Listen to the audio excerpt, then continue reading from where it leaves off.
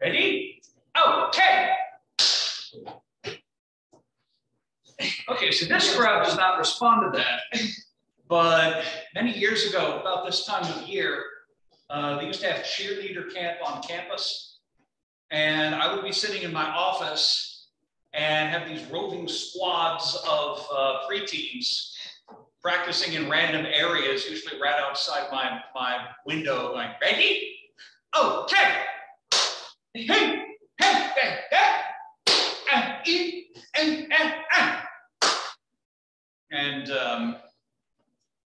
anyway, from that, I've been known to begin lectures that way. And for biology lectures, it doesn't make that much difference. But I used to teach earth science for the primary education majors and found out that if you give the cheerleader, ready? Okay, about half of them will just spontaneously snap to attention. So I assume there were cheerleaders in high school and it just kind of got burned into their nervous systems. Okay, I want to flap my gums at you guys for a little bit. After the break, question or just, okay, you were just moving your pen and, okay. After the break, I want to show you guys a video, and at the end of it, actually try to get a little bit of discussion of it going. That means no sleeping through it and then waking up and expecting that I'm going to tell you what you just saw. I actually do want you to internalize this because it doesn't repeat what we're talking about in lecture, but it complements it really nicely. I mean, even though it is 40 years old, it's still more timely than you might think. Okay, so we started with, oh, Carol, there's a syllabus on Blackboard, and I did not get to it last night, but there will be handouts of yesterday's lecture that will be posted. I will try to take care of that this afternoon. Tie string around finger. And that will be where handouts and things like that end up going. Okay, so we last left in December 27th, 1831, when this ship called the Beagle, captained by Captain Robert Fitzroy, sets off from London and reaches South America in 1832. And spends the next 3 years traveling up and down the Atlantic coast of South America. Ever been there? Okay, you've heard of it. You've heard of it. I've heard of it. Good. Okay. All right. Again, I apologize. There's no way to dim the lights more than total darkness. So hope not too many people end up going to sleep.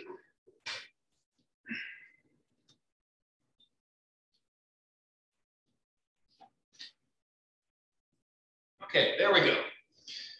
Now, remember, Darwin was on the voyage as the ship's naturalist. It was his job to explore the biological and geological resources of South America.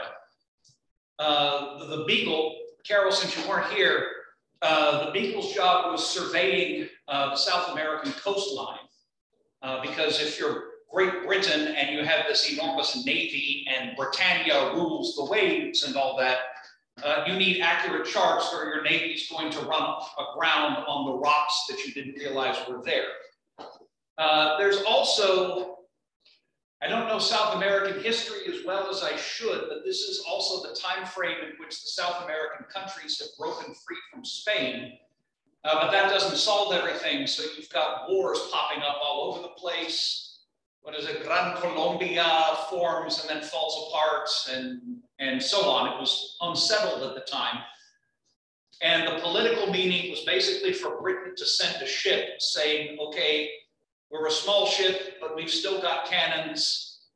Don't piss us off or we'll send the big ships. You know, big powers tend to like to flex their muscle just a little bit. And also maybe to scare off any of the French or anybody else who might be getting big ideas. There actually was one time when they docked in Asunción, I think it was, in Paraguay. at a time when they were having a local revolt was going on, and was very exciting for Darwin because he had to leave the ship and go with the rest of the Beagle's crew with pistols drawn. He didn't actually have to shoot them, but that's part of the background to all of this. So they spend 3 years mapping the South American coast, mostly Brazil and Argentina. And Darwin turned out to be very prone to seasickness. But fortunately, since he wasn't part of the ship's crew, he was paying his own way. You know, he was outside that chain of command. And because his dad was paying the bills, and his dad was able to send him money, even if it wasn't nearly as fast as, you know, internet banking. His dad was able to send him letters of credit, and he could get money in the major cities. So he had the time and the resources to do a lot of exploring inland. So he went all the way from the coastline all the way to the Andes Mountains. He collected animals, birds, fossils, invertebrates, rock samples, and was able to ship them back to England and send letters and notes back to England. And that meant that by the time he finally got back in 1836, the scientific community knew who he was. He had a good reputation as a good observer. And he would go on to publish an edited version of his diary. It was originally part of the official records of the expedition, but these days it's published separately, usually under the title Voyage of the Beagle. And it's a good read if you like that sort of thing, if you like narratives of sailing ships and exploration of what was still a relatively unknown place. So he got to wander in the Brazilian rainforest. You might remember that in Edinburgh, he'd known the former slave, John Edmonston, who had told him about the rainforest of Suriname and fired his imagination. And now he got to see it for the first time. And as he said, delight itself is a weak term to express the feelings of a naturalist who for the first time has wandered by himself in a Brazilian forest. And they went down to Argentina, and he got to ride with the gauchos. Argentina has sizable areas of grasslands, and in some ways their history parallels the American West. You have grasslands, you have big cattle ranches, you have cowboys, who in Argentina are called gauchos. You have horrible things happening to the native peoples. That's a whole story in and of itself. And Darwin got to ride with these folks. He said the gaucho is invariably most obliging, polite, and hospitable, but at the same time, a bold-spirited fellow. That gaucho, by the way, is not using a lasso. He's using a pair of wooden balls on a rope. We actually had some Argentinian students in here once, and the word I had learned for the balls on a rope that the gaucho throws to tangle the legs of animals that he's trying to catch, I had learned they were called bolas. So I mentioned that the gaucho was using his bolas, and the Argentinians started laughing because that means testicles in Argentinian Spanish. They've got a different word for those things. So the gaucho is not using his own testicles to catch those flightless birds. Incidentally, if you're wondering what ostriches are doing in Argentina, those aren't ostriches, those are rheas, R-H-E-A, flightless birds, related to ostriches and related to emus in Australia. And Darwin actually discovered a new species of rhea that was previously unknown to science. Unfortunately, he only realized it was a new species after he and his gaucho friends had eaten most of it. But they packed up what was left, the skin and the bones, and shipped it back to England. And it was later determined to be a previously unknown species of rhea. Okay, just to give a little preview of something I want to talk about more later. Darwin was there in part because he was incredibly easy to get along with. And I've mentioned that Fitzroy had a very short fuse. Remember, his nickname among the sailors was Hot Coffee. And after they had breakfast, the officers would come up and quietly ask Darwin if there was any hot coffee, meaning, is the captain really angry about something and am I going to get yelled at? So yeah, his temper was famously bad. Brazil was the only place they ever had an argument, though. Darwin was almost supernaturally gifted at being able to get along with just about anybody. His family had always been very much opposed to slavery. And as I mentioned, there wasn't any slavery in Great Britain itself at the time, but there was in the colonies, in Suriname, in Jamaica. It would actually be ended in the British colonies. Now I forget the year, but it was about this time. It was in the 1830s that the colonies ended it. Of course, it was still going on in the United States, and it was still going on in Brazil. And Darwin and Fitzroy visited a plantation in Brazil, and they had been arguing over slavery. Darwin was very much opposed to it. Fitzroy didn't see anything wrong with it. So they asked the owner to bring out some of his slaves so they could talk to them. And the slaves came out, and the owner said, "How do you like being slaves?" And the slaves all said, "Oh, we love it. It's great. It's terrific. We love it. We didn't need that stupid freedom anyway. We just love it."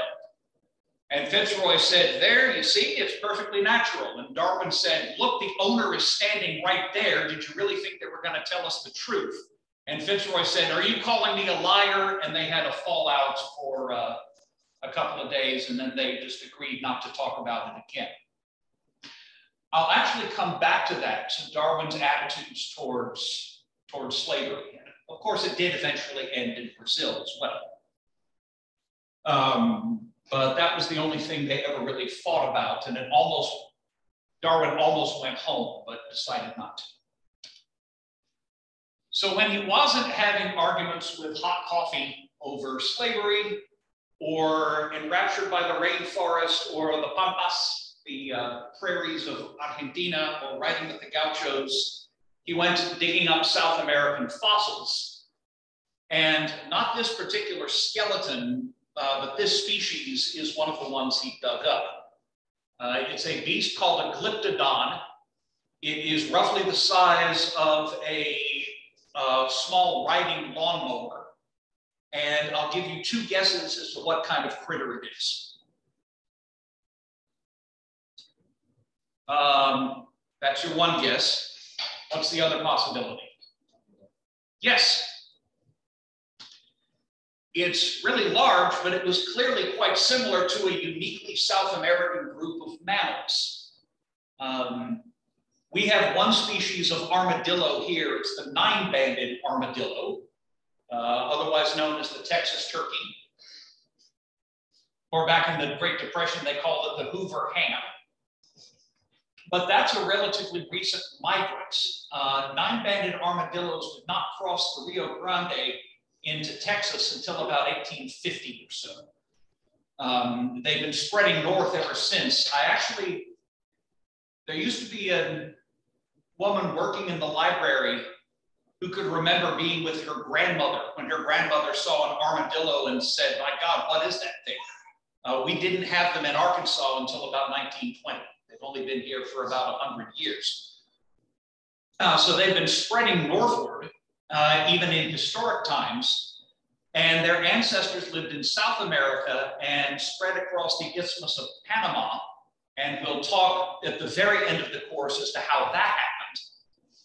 But there are, I believe, 11 species of armadillo that are native to South America. There are several of them: the 3-banded armadillo, the 6-banded armadillo, the pink fairy armadillo. By the way, I'm not kidding about the pink fairy armadillo. That is that's a thing. That is a real animal, the pink fairy armadillo. There is also the screaming hairy armadillo, which I think would be a really great name for like a country punk band, right? These screaming hairy armadillos. So yeah, armadillos are, we have one species here, but the great majority of armadillo diversity is South American. They are quintessentially South American.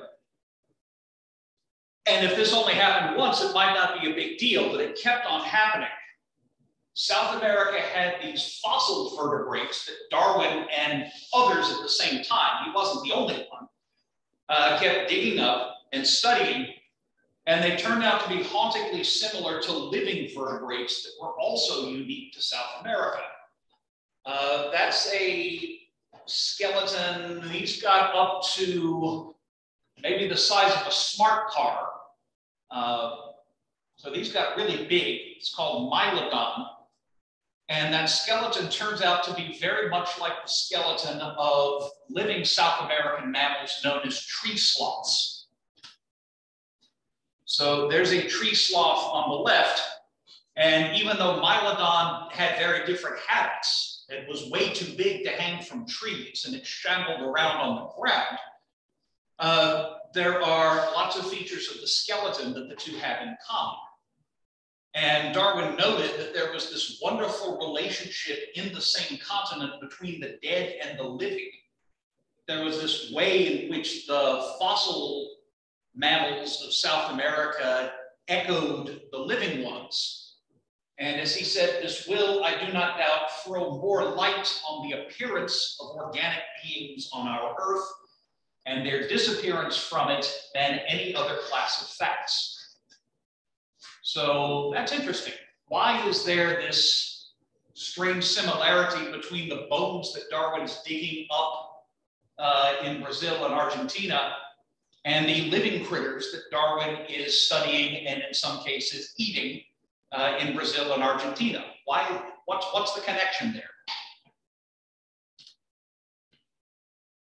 What's more, some of the fossils he was finding didn't look like anything that's now living, but they seemed to combine features of what we now call separate animal classes. This is one, I think this might be the actual skull that he unearthed at Rio de la Plata in what's now Argentina, Toxodon platensis. It's a mammal. It's got big teeth. So it's a grazer. It was pretty big. I think we're talking maybe getting up into small horse size. And when Darwin sent it back to probably the top expert in vertebrate anatomy at the time in Great Britain, a guy named Richard Owen, he got a report back. And as Darwin said, the structure of its teeth, as Mr. Owen states, proves indisputably that it was related intimately to the gnawers, that's rodents. In many details, it is allied to the pachydermata, so in other ways it looks like elephants. Judging from the position of its eyes, ears, and nostrils, it was probably aquatic like the dugong and manatee. How wonderfully are the different orders at the present time so well separated, blended together in different points of the structure of the Toxodon. Now, people have already noticed, we may not have much time to go into this because I usually cover it in a different class I teach called History of Life. But people have already worked out a way that you can tell time using fossils. And even though nobody had absolute dates yet, you could still tell which fossils were older and which were younger.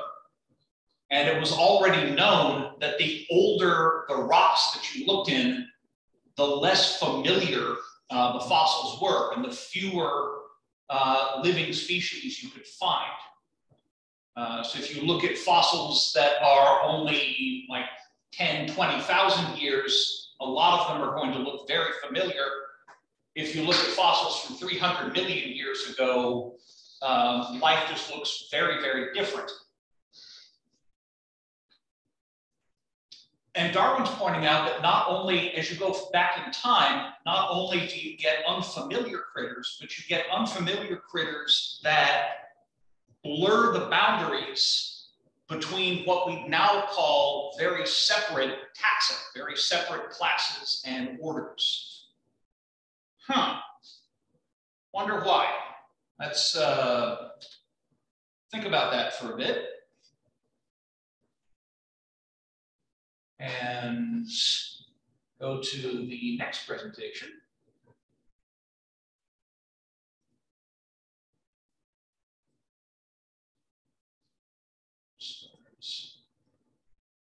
There.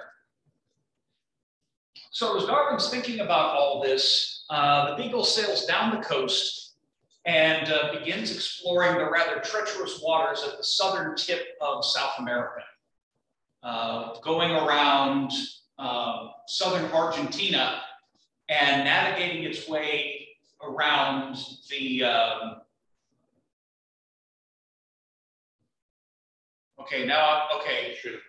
what's that? Yeah, navigating through the Straits of Magellan. I was momentarily puzzled as to whether it's the Cape Horn or the Cape of Good Hope that they're going around. But he goes through the Straits of Magellan. They actually navigated a undiscovered passage through the Straits of Magellan that's still called the Beagle Channel. And there is actually a Mount Darwin at the southern tip of South America, which got named because one day they were out in a small boat and what was it? Okay, I think they were on shore and a freak wave almost carried their boat away, and Darwin was the guy who ran and grabbed it and ended up saving them. So yeah, there's actually a mountain named after him way down at the south tip of South America. And the Beagle encountered the southernmost of all Native American people. In the Beagle account, they're called the Fuegians because they live on the island of Tierra del Fuego. They themselves called themselves Yamana or Yagan. They had some other names. There's a couple of different tribal groups down there. They're the southernmost of all Native Americans and have some of the, how do I want to put this? Simplest and sparsest material culture. They're not city builders. They're not farmers. I mean, this is practically Antarctica here. You can't farm. They're primarily hunt and gather seafood, building small yet sturdy boats and spending a lot of time out on the water, dressing mostly in skins, domestic dogs to help them. But not with a very advanced material culture. They don't make lots and lots of things. Now I've got to give you a little bit of backstory here. And again, this is actually not biographical trivia. I'm going to make a point with all of this. Remember that this is the Beagle's second voyage. And the first voyage had been commanded by a chap named Captain Pringle Stokes, and he had been the guy who shot himself. And Fitzroy was brought in to take over and finish. And then as soon as they got back to Britain in 1830, he started lobbying to go back a second time and really do the job right. Now, on that first voyage, they had encountered the Fuegians, and people who are hunter-gatherers, any personal property more than you can carry with you doesn't really make a lot of sense. You know, they don't have permanent houses or settlements. They don't have a lot of space to put lots of stuff. And in societies like that, they've often got a fairly relaxed attitude towards personal property. And a couple of Fuegians stuck on board the Beagle one night and stole one of the ship's smaller boats. Well, Fitzroy wanted to punish them, so he captured a Fuegian man and held him hostage on the ship and waited for his boat to be returned, and the boat never got returned. So, dang it, he's out one boat and he's got this Fuegian dude on board his ship. What's he going to do? He gets the great idea to take some Fuegians back to Britain and give them an education, teach them how to speak English and worship the correct God in the correct way, and wear Western clothing and settle down in, nice houses and farms instead of wearing skins and eating raw shellfish, and get them all properly civilized. And then once he's done that, he can take them back to South America and they will civilize the entire tribe. It ended up not working very well, but that's one of the reasons why Fitzroy really wanted to go back a second time. Was he had these Fuegians on his ship and he had to return them. The Fuegian that he'd originally captured unfortunately died in Britain of disease. We don't know his name. The sailors call him Boat Memory, and we don't know what his native name might have been. We don't know much about poor old Boat Memory. But Fitzroy had also gotten a girl of about 10 or 11 and a teenage boy and a mature man, estimated to be in his 30s, more or less. And that's what the Fuegians look like in their native state. He had these 4 Fuegians educated in England. Boat Memory died pretty soon. The girl, the sailors nicknamed her Fuegia Basket, and the boy they called Jimmy Button, because supposedly his mother had traded him for a pearl button. And the older man in his 30s was very tall, and the sailors named him after a church with a famous tall tower in England, and they called him York Minster. So that's Jimmy Button, by the way, real name Orundelico, before and after he got cleaned up. And you can say that Jimmy Button cleaned up pretty well.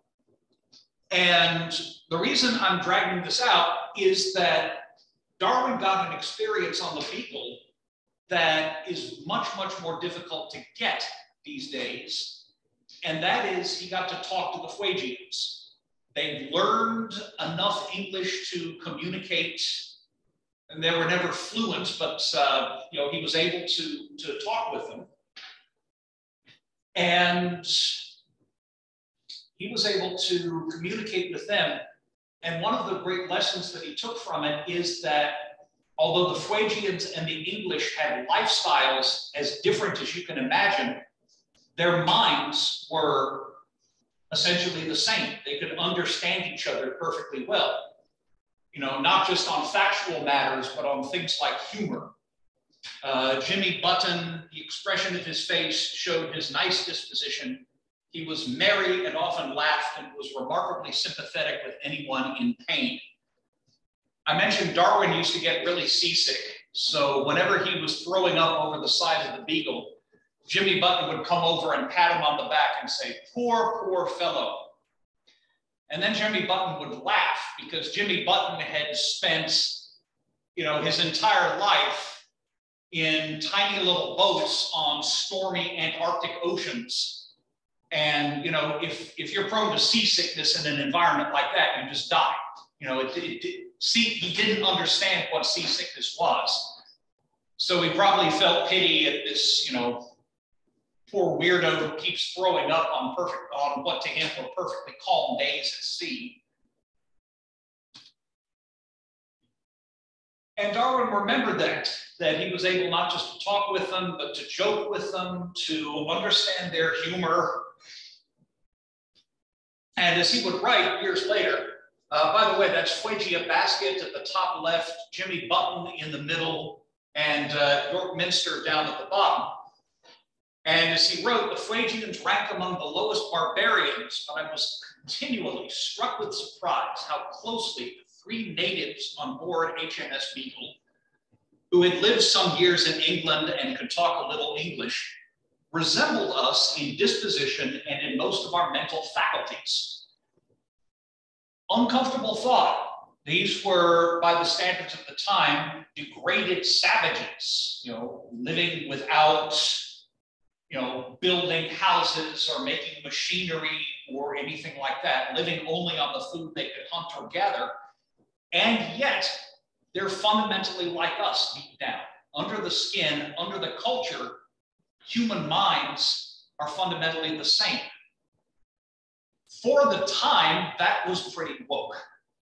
I'll talk a little bit later about that issue.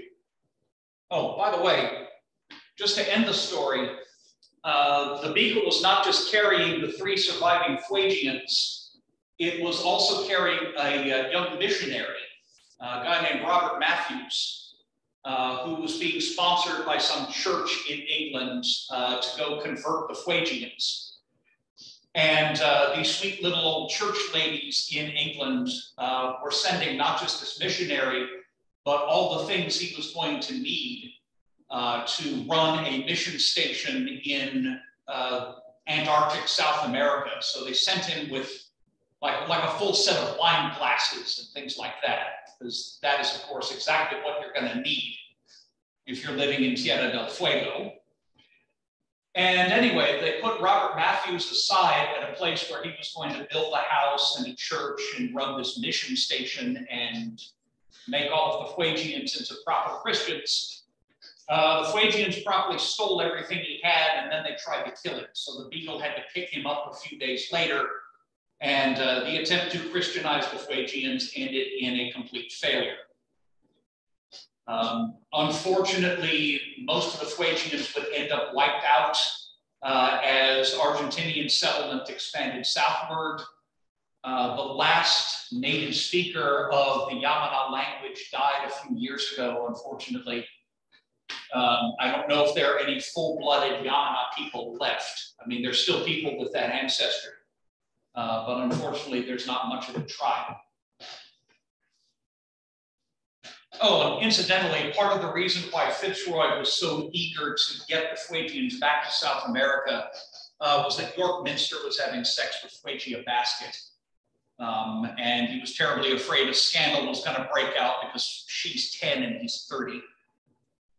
So that's partly why he was in such a rush to get them home. And as soon as he got them home, York Minster ran off with Fuegia Basket and was never seen again. Okay, so there. Sorry, that ended on a positive note. Okay, they sailed up the Pacific coast of Chile and reached the town of Concepcion. And Concepcion had just been hit with an earthquake, a really big one, estimated 8.2 magnitude. The city's pretty much trashed. And remember, Darwin had been reading Lyell, and we talked about how, among other things, Lyell had explored the ruins of the Temple of Serapis on Sicily and worked out from indirect lines of evidence that it had been built on land, and then the land must have subsided, and then the land must have risen again, right? We went over that? Yes. Not because of some sort of unprecedented catastrophe, but by the actions of ordinary earthquakes over the course of 2,000 years. And if a few earthquakes over 2,000 years can cause land levels to change that much, what might they do over millions of years? Well, Darwin found, walking around on the beaches outside of Concepcion, he found these big banks of clams, of oysters and mussels that had been living underwater because clams don't do very well on land, right? So they've been living where they've been submerged, and now they've been lifted out of the sea and probably smelled really bad at this stage by as much as 10 feet. So he could see that the effects of the quake had been to raise the land by as much as 10 feet. And then hiking in the Andes, leaving the Beagle and going uphill, up into the Andes Mountains, he found fossil beds of seashells looking like this. I don't know if Darwin visited this one, but that land surface that the guy is walking on is basically a solid mass of seashells. And there are these shell beds as high as 1,300 feet. How did they get there? You don't need some massive global flood or anything like that. You need earthquakes, which can be pretty catastrophic, but they're not out of the ordinary. You know, earthquakes still happen on that coast. Each one may be raising the coast just a couple of feet, maybe 10 feet, certainly not much more. But stretched out over long periods of time, they can lift what used to be coastline 1,000 feet, maybe more. And this is why Lyell really wanted to meet this guy when he got back, because it's a beautiful application of Lyell's ideas Darwin was able to show. One of the first books that Darwin published, by the way, was a book on the geology of South America, where he was able to, that's where he wrote this up and wrote up, well, the rest of his findings. Okay. Oh yeah, he crossed the Andes from the Pacific side and actually discovered a petrified forest, a rock body with a bunch of buried trees, where the trees have fossilized and turned into stone. There's a plaque erected in honor of his visit in 2009 at Agua de la Zorra in Chile. And here's another case. That's one of the actual petrified tree trunks.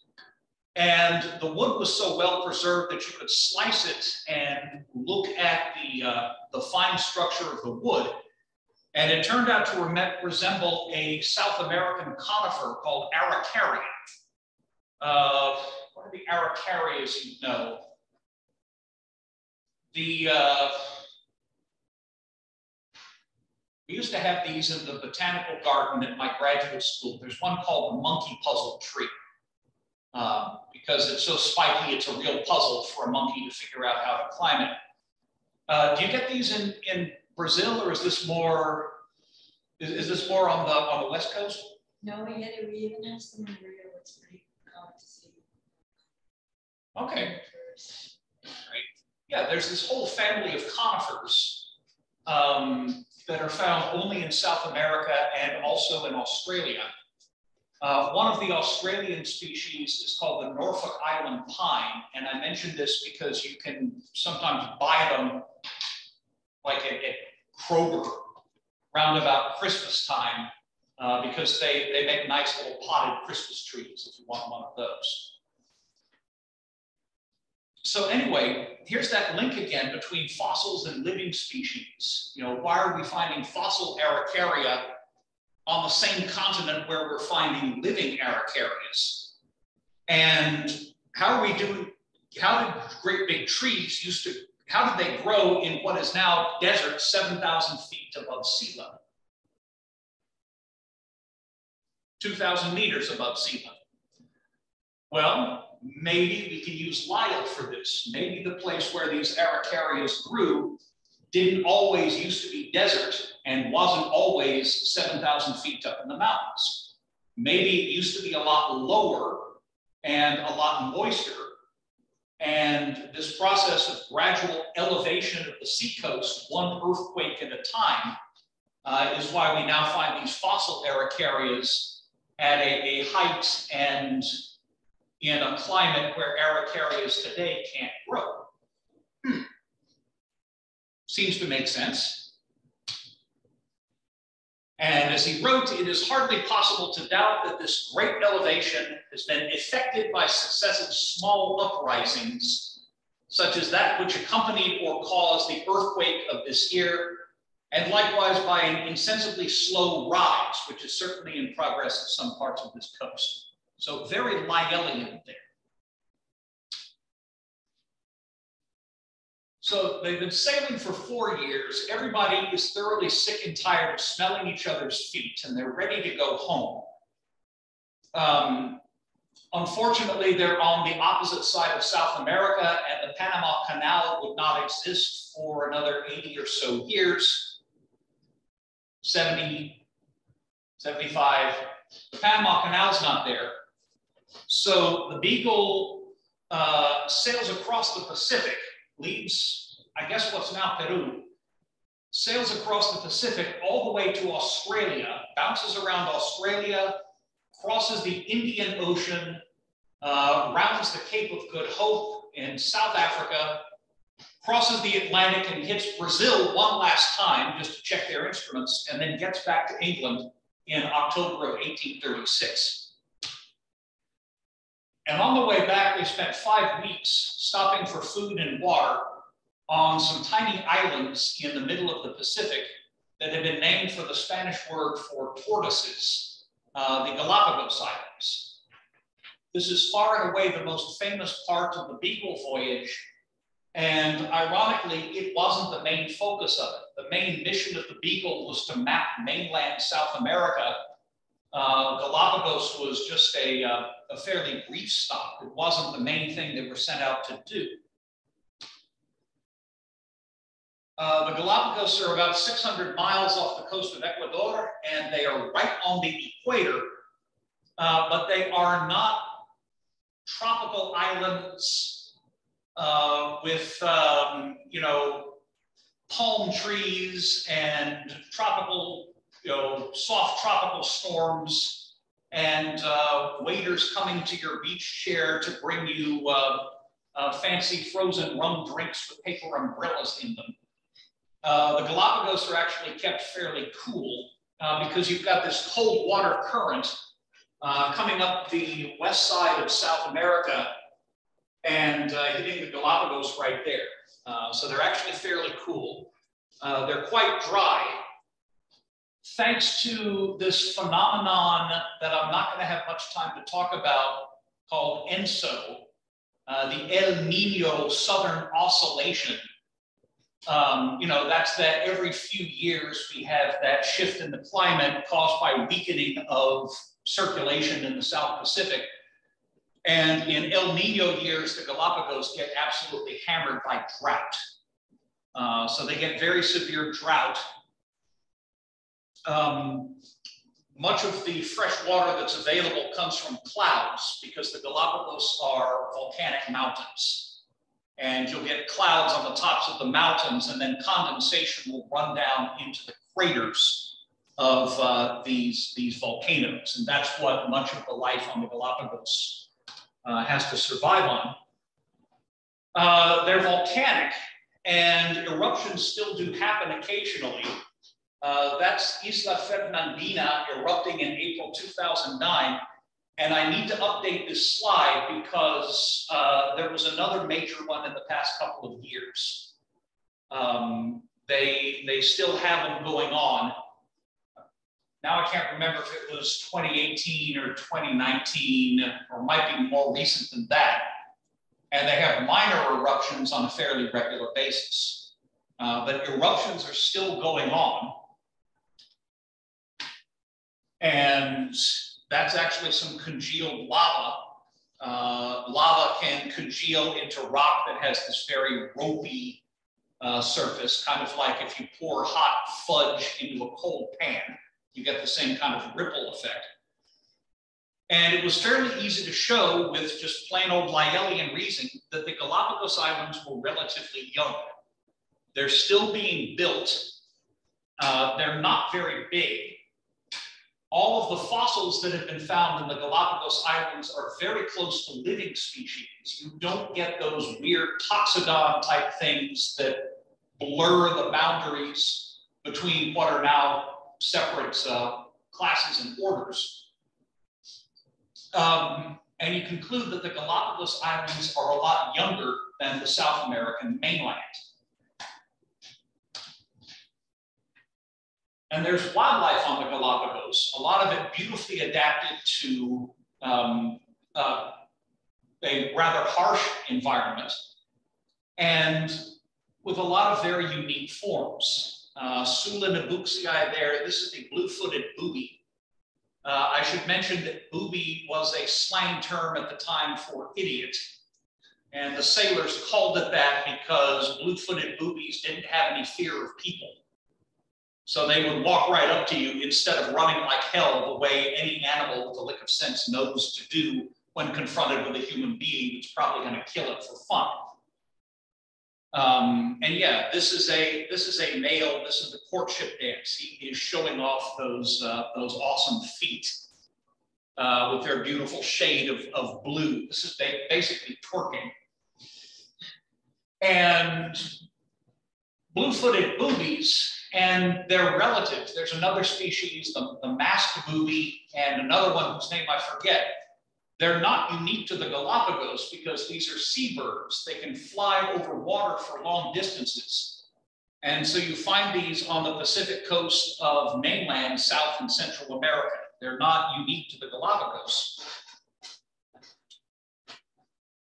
But it turns out that a surprising number of species are unique to the Galapagos. So Leucophaeus fuliginosus is the Galapagos gull. It looks pretty much like other seagulls that you could find in the New World. But that particular species is not the same as gulls you find anywhere else in the world.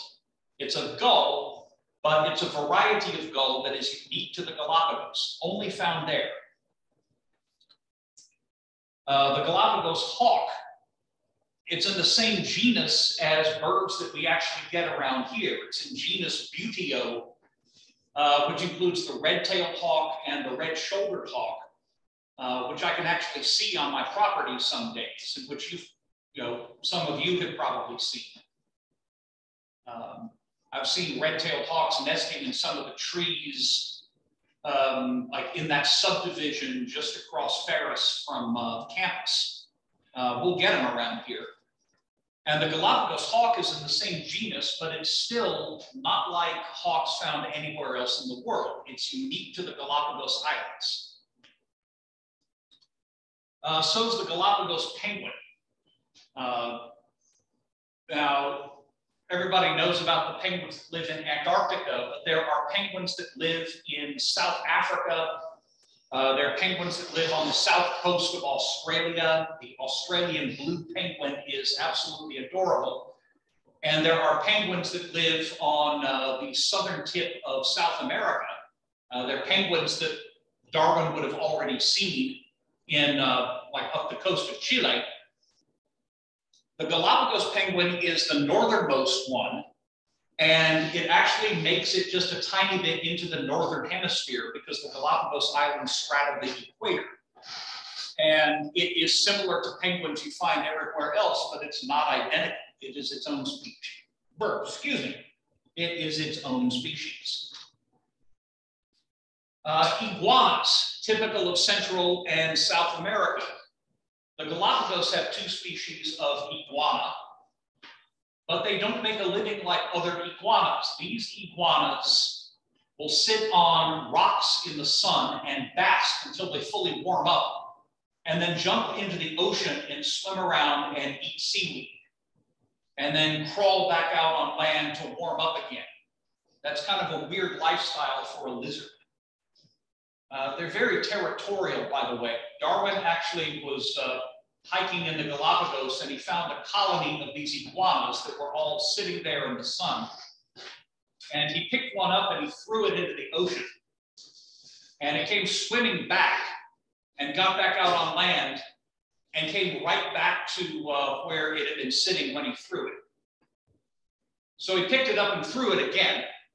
And it came right back to its spot. And apparently he spent a good chunk of the afternoon throwing this iguana into the ocean. And the iguana always came back to exactly the same spot. They're very territorial that way. And they are also unique to the Galapagos. You can find iguanas all over South America, but you don't find these guys anywhere but the Galapagos. And this happened time and time again. There are like 3 species of mockingbird that are unique to the Galapagos. There's a species of wild tomato, a relative of cultivated tomatoes, genus Lycopersicon, that is found only in the Galapagos. Prickly pear cactus are found in North and South America. We even get them in the Ozarks. There are species that are native here. But in the Galapagos, there are 6 species of prickly pear cactus, including some that form trees. So this is weird. You have all of this life that is hauntingly familiar and looks like life forms you could find on the mainland of South America or maybe Central America. And yet, it's not the same. 2 more. Geochelone elephantopus is the Galapagos tortoise. They're in the same genus as gopher tortoises that live in places like the western US desert, but they're quite a bit larger. They're big enough that you can sit on one and try to ride it, which Darwin did.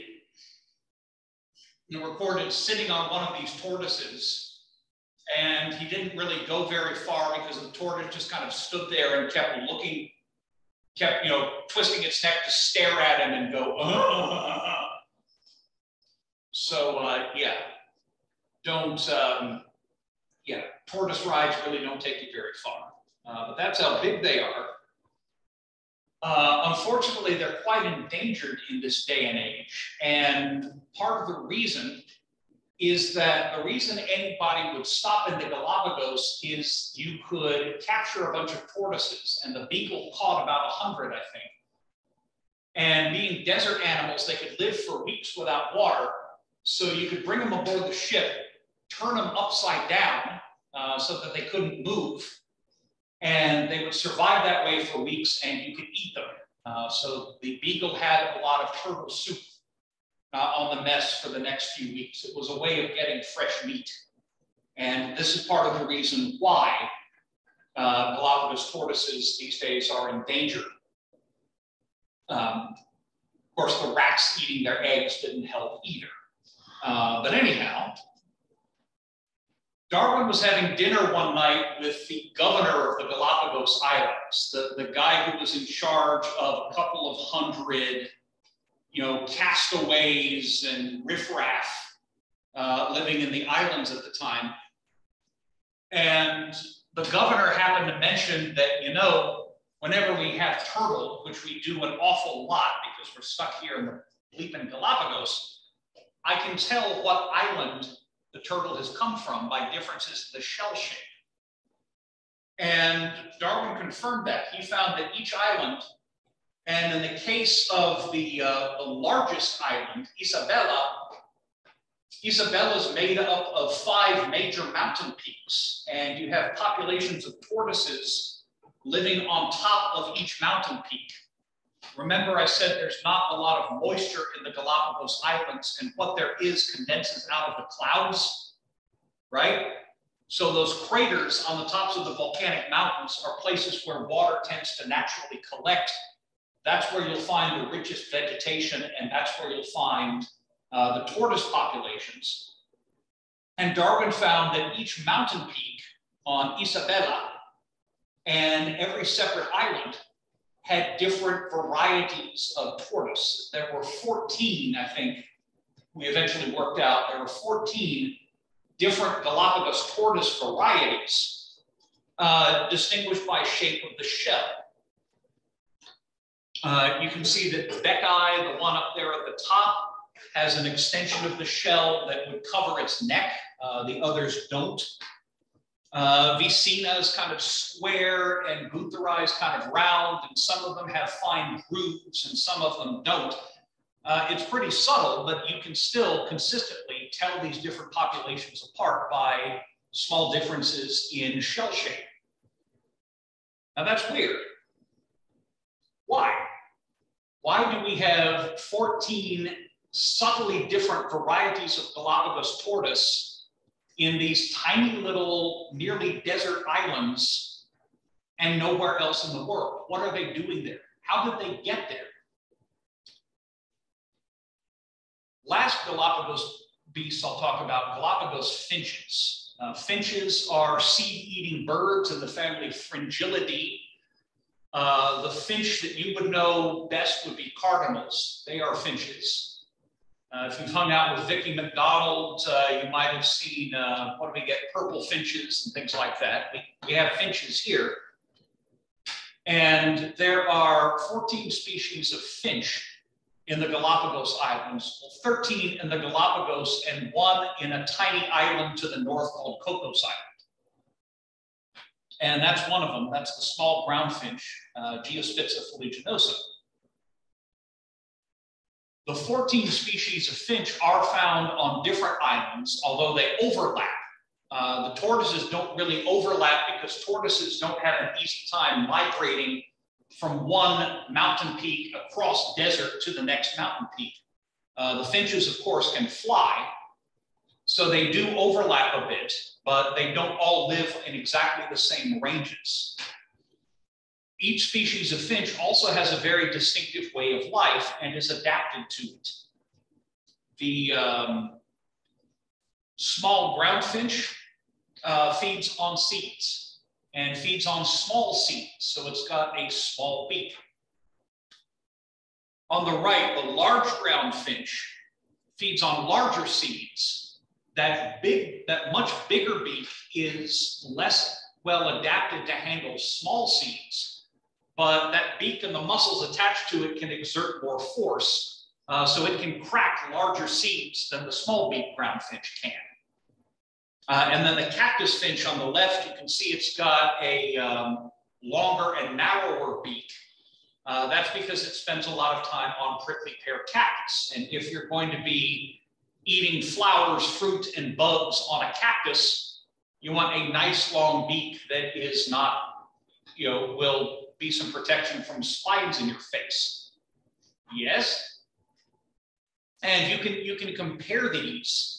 The cactus finch's beak is more like a pair of tweezers. And the large ground finch's beak is more like a pair of linesman's pliers or some other type of pliers you could get at the hardware store that's heavier and can't pick up delicate things, but that you can exert more force with. They're all finches. Darwin didn't actually realize this until he got his specimens back to England and got them looked at by the top bird expert at the time, a man named John Gould.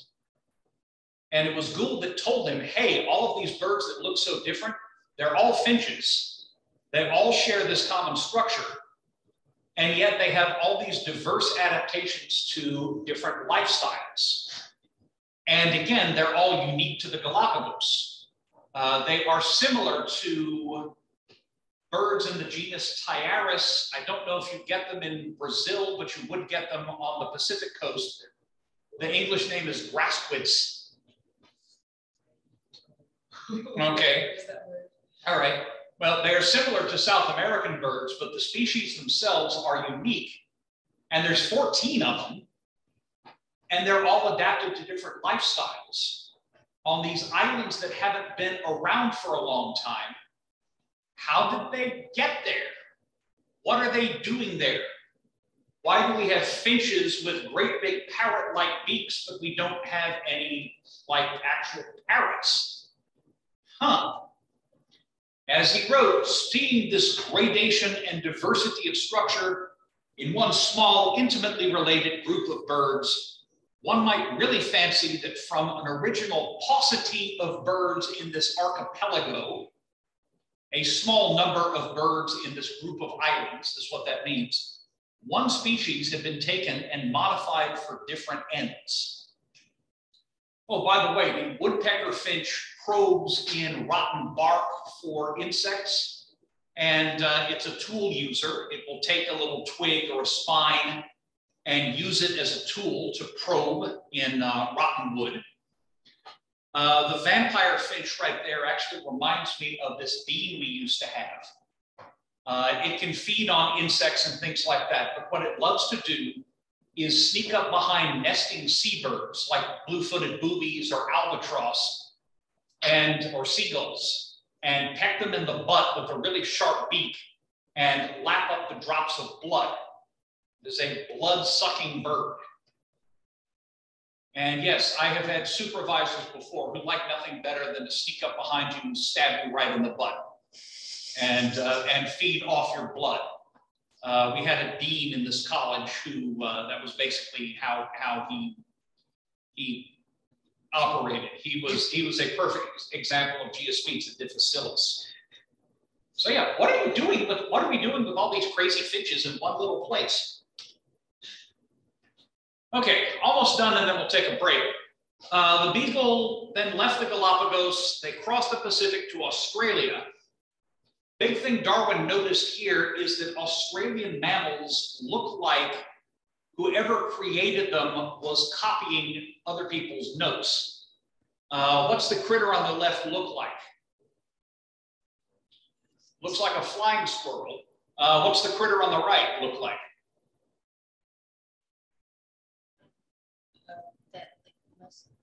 What's that? I think muskrat or something? Maybe a muskrat, chipmunk. It's actually a nighttime predator. The local name for it is native cat. So I guess it's got a little bit too long of a schnoz to be a cat, but it is a predator on, you know, small birds and things like that, and it does hunt by night. But in fact, that's not a flying squirrel at all. That's a marsupial. It's more closely related to possums than anything else. It gives birth to these underdeveloped young and then raises them in a pouch, similar to kangaroos. And again, possums are the marsupials that you know that are native to North America. You've got a lot more species in South America, but only one species has migrated into North America. We'll talk about that migration later. And it's not closely related to flying squirrels at all, or to any rodent. And the native cat, aka the quoll, has a lifestyle similar to cats or maybe similar to weasels and things like that, but it isn't. It's another marsupial. With the exception of a very small number of mouse species, bats, whales, seals, and some human-introduced animals like dingoes, Australian mammals are almost all marsupials. And they have this very strange way of looking like European or North American mammals. So there is a marsupial mole in Australia that is nearly blind and digs through soil and is not at all closely related to European or North American moles. You have the sugar glider, which looks hauntingly like a flying squirrel, but is not. You've got a numbat down there, which is toothless and has a long sticky tongue and big claws to rip open anthills and termite mounds, and lives the same way as an anteater, but isn't. It's a marsupial. And this is very odd, the way that Australian mammals seem to mimic mammals in the rest of the world. And as Darwin thought and noted in his diary, a disbeliever in everything beyond his own reason might exclaim, surely two distinct creators must have been at work. Their object, however, has been the same. It's like one God must have made the rest of the world, and another God must have made Australia. And the God of Australia must have been copying the notes of the God of everything else. So why is that? Why would you get marsupials that are not at all related to placental mammals from other continents and yet look hauntingly like them? We'll leave that for now. The Beagle crossed the Indian Ocean. They stopped on some coral islands like this. This is an atoll. An island made of coral rubble that's shaped like a ring with a shallow lagoon in the center, and then very steep drop-offs to the very deep ocean on the outside. We don't really have time to go into this, but Lyell came up with a very Lyellian theory for how they formed. What happens that as extinct volcanoes slowly sink down under their own weight, their sinking down is balanced by coral reefs growing upwards. And you end up going from a volcanic island like the Galapagos to a lower volcanic island that's surrounded with a coral reef, to a lower volcanic island that's got a reef and a lagoon, to an island that is just a lagoon. And his model was actually demonstrated to be right, but not until the 1950s, when US scientists started drilling into coral islands and taking very deep samples of the rocks that they were made of, because that's where we were testing nuclear weapons. Yeah, we did nuclear tests on islands like Eniwetok, and we actually did nuclear tests on a different island. We did these nuclear tests on an extremely small island in the Pacific that nobody had ever heard of, but it was in the news for a while. And a French swimwear designer designed a swimsuit that was about as small as this tiny island in the Pacific and covered a very, very small area indeed, and named it after the island and called it Bikini. Yeah, if anybody wanted to know, the name of the Bikini comes from this tiny Pacific island that was famous because the US freaking nuked it.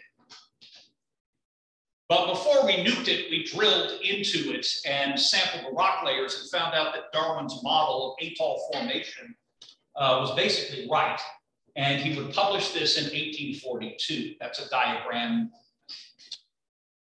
So they rounded Africa, they sailed up the Atlantic, they stopped in Brazil one more time because I guess they just hadn't had enough fun on Ipanema or something like that. Or maybe hadn't had enough meat at the churrascaria, Brazilian steakhouse or something. Actually, they stopped there because Fitzroy had been making very careful observations of longitude, and he wanted to make, and to do that, you need extremely accurate clocks, and he wanted to make sure, he wanted to measure how much his clocks had drifted over 5 years. So he had to repeat longitude measurements at the beginning and at the end of his voyage. And it turned out they were quite accurate. The maps that Beagle made were so accurate that the British Navy kept using them until the coming of satellite mapping.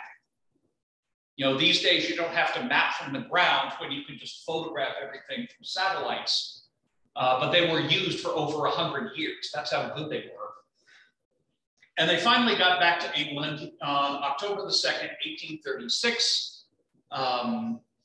Darwin lived in London for a while and then bought a house that used to be in a quiet country village just outside of London, but London has grown up so much that it's now pretty much buried in the suburbs of London. It's a museum, and he lived there from 1842 until he died in 1883. And then until his wife died in 1896. And now you can tour it if you're ever in London. And that's a good place to stop and give you folks a break and let you get the circulation back into your posteriors. So go ahead and take about 15.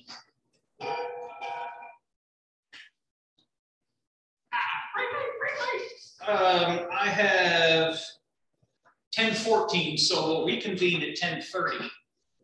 And I don't think I want to lecture anymore, but I do want to show you this quick, and then maybe get some discussion in at the very end.